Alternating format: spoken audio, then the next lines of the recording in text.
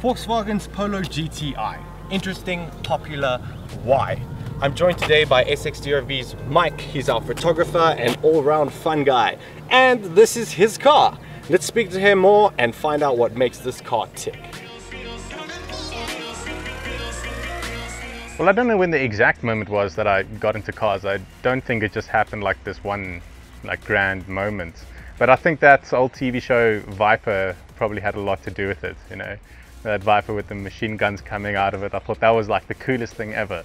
And I always wanted to have a Viper and then put stickers all over it. But times were pretty tough, so I ended up with a Polo and I put stickers all over it. I must have been about 11 or 12. We stayed on a plot.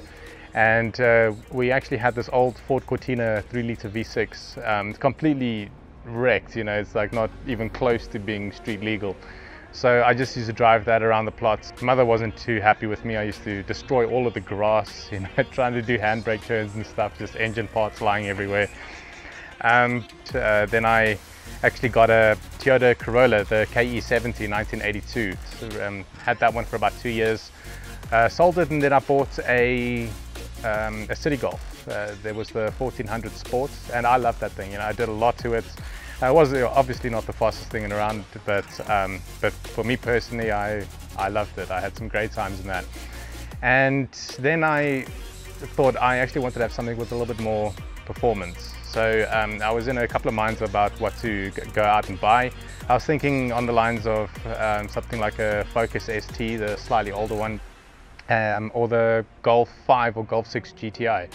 And then a friend of mine actually found this one, specifically the Polo 6R GTI, and he said, well, why don't we go out and test drive it? And I really wasn't actually interested because that's not what I really wanted, and I didn't really like the shape of it either. But nevertheless, I went out and I test drove it, and I was actually really surprised.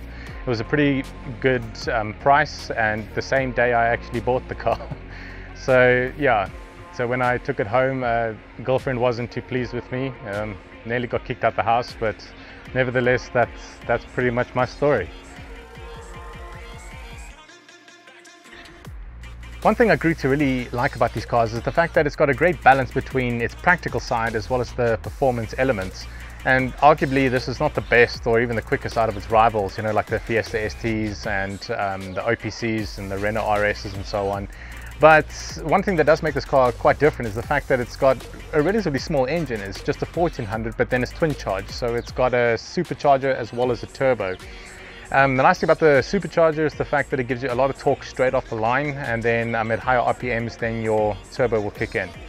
I get frequently asked why I haven't done many performance modifications to it, but I just wanted to enjoy it in a stock form first. So what I actually ended up doing was doing more visual modifications to it. I was inspired by the Polo WRC. That's that limited edition 2-litre Polo. So I managed to get hold of the OEM front bumpers, the grills, the emblems and so on. Then yeah, perhaps at a later stage I will do some more performance modification to it. It's just currently got a cold air intake. But one thing that has to be done is at least the downpipe, principally because these exhausts are so quiet straight out of factory, you can barely even hear them.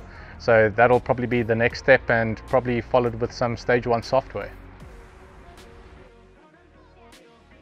Mike, now I got you alone in your car. VW Polo GTI. Is there any reason specifically why you chose the Polo GTI? Well, that is a pretty good question, you know, because the rivals obviously offer different benefits in different ways. But the reason why I've chose the Polo GTI is because I'm generally just a Volkswagen fan, really. Really? Yeah. It's unheard of, isn't it? I would never have guessed. Let's talk about the DSG. Right. So, apart from manuals and automatics, how is the DSG different, and I mean, does it improve the ride for you, or how is it for you? Well, a lot of people sort of argue the fact and say that if you have a DSG, you're not as engaged with the car as opposed to something like a manual. Mm-hmm. But again, yeah, I know it is more of a personal thing, but I personally love it because, you know, this is my daily driver. Most of the time I'm just sitting in traffic anyway, you know, so I can actually use it in like full-on auto mode. But the benefit of a DSG is that nothing comes close to the speed of the change, because the onboard computer actually tries to guess what gear you are going to engage next. So it actually speeds up multiple gears at the same time and then just switches between them. So unlike a normal automatic box, you know, a DSG is a lot quicker. So basically the clutch is doing all the work for you. But ask you how you are, you just have to say that you're fine when you're not really fine, but you just can't get into it. Whoa, I made my joke. Okay, Mike, definitely one of the questions I've been wanting to ask you, having driven this car and chosen this car, would you actually recommend this car to anyone? well, for me personally, I absolutely love them. They are great little engines. They are comfortable. They are not completely over the top, you know, as far as styling is concerned, which is what I enjoy personally. They are reliable up to a certain extent. And just keep in mind that this is the 2011. So after this, we had the 6C, which is the 1.8 litre turbo, and then now the brand new one is the 2 litre turbo, which is the same engine as the Golf 6 GTI, by the way, just slightly detuned. But I mean, I guess it all depends on budgets. So I would definitely recommend this car. I absolutely love it and I can't complain at all. So we've literally just got back from the interview with Mike. Yeah, listen to this. You hear that rough idle? That sounds like you've got a bit of oomph going there, man. Yeah, that does not sound good. I think based on turn off the engine.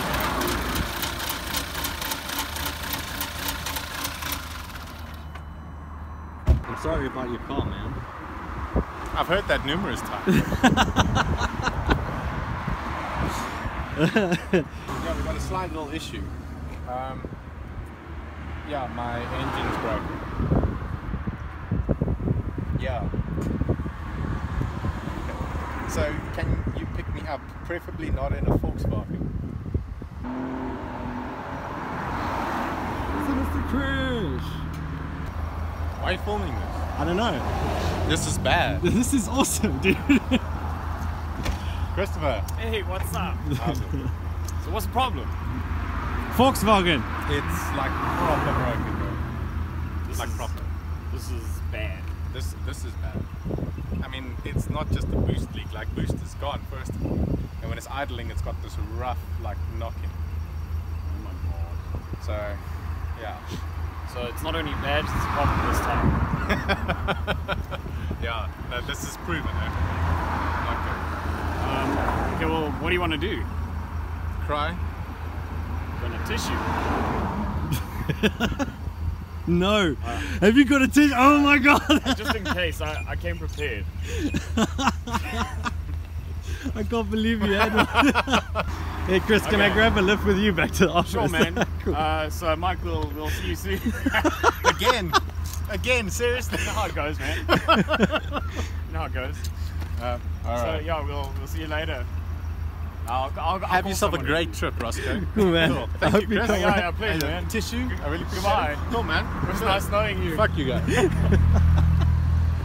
Yeah, you know, I find it actually pretty amazing that the rotary comes to pick up the non-rotary. and I get blamed for being like having an unreliable car. I'm just more worried about the review. Yeah. So Well, like, we're still gonna put it out. People need to see. you mean as it is? Yes, people Oh need my to see. God. Well, there goes any sponsorships from VW. It's not that bad. There's definitely a plus side to it because my car sounds and feels like a rotary. It just looks better. Oh, well, I don't know about that. Shots fired. Yeah. Shame, look at him, look at him. But he always looks like a miserable fuck.